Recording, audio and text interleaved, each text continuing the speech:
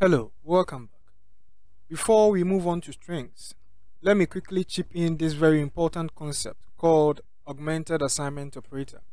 In Python, the augmented assignment operator is a shorthand notation for certain types of assignments. It is used to update the value of a variable by applying a mathematical operation to it. Now, it can be used with the following mathematical operations that we have learned already. So let's see how we can put this augmented assignment operator in practice. Let's assign the value 10 to a variable called my num, alright? We have 10 here. Then later on we have changed our mind that we want to add 5 to our variable my num, alright? So instead of doing this, we know the value of my num to be 10, right? So we can do it this way, 10. Then we are saying we want to add 5 to our variable. So we can do this. And then if we print my num this way, we get 15. We can do this. Or instead of doing this, we can update our variable this way by bringing my num here. And then if we try to print my num here, you will get the same 15. Alright. But augmented assignment operator makes us write it very simple without bringing the variable here anymore.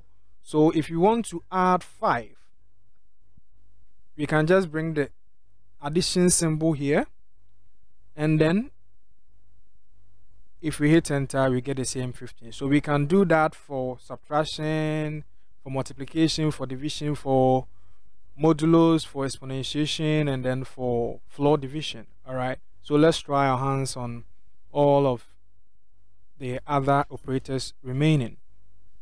So if you have a variable x, let's say 5, and then later on we want to subtract 2 from our variable x, we can just do it this way, minus, make sure you bring the operator before we bring the equal sign. Alright, minus, let's say 2. We want to subtract 2 from it. Alright, so if we print x here right now, we are going to get 3. If you want to multiply our variable x by 5, instead of doing x, then we bring the equal sign operator,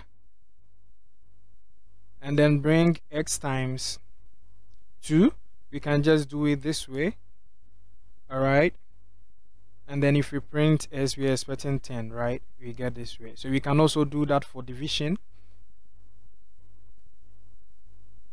and then if we print it, we get 2.5. We can also do that for modulos. Alright, if we print this, 5 divided by 2, the remainder will be 1. We can also do this for exponentiation, that is 5 raised to the power 2. We're expecting 25. We can also do this for floor or integer division, and if we print this, we are getting 2.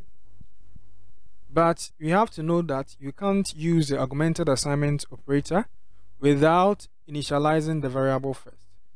Let's say we don't know y, and then we say y plus equals 2. If we try to print this, we will get an error. Name y is not defined because we have not initialized it. So always remember that this is just an update. You want to update a variable. As the definition said, it is used to update the value of a variable. So you have to have a variable in place already before you try to update it. So this was a quick video, something very important that I wanted you to know. We will now move on to our strings in the next video. Bye bye.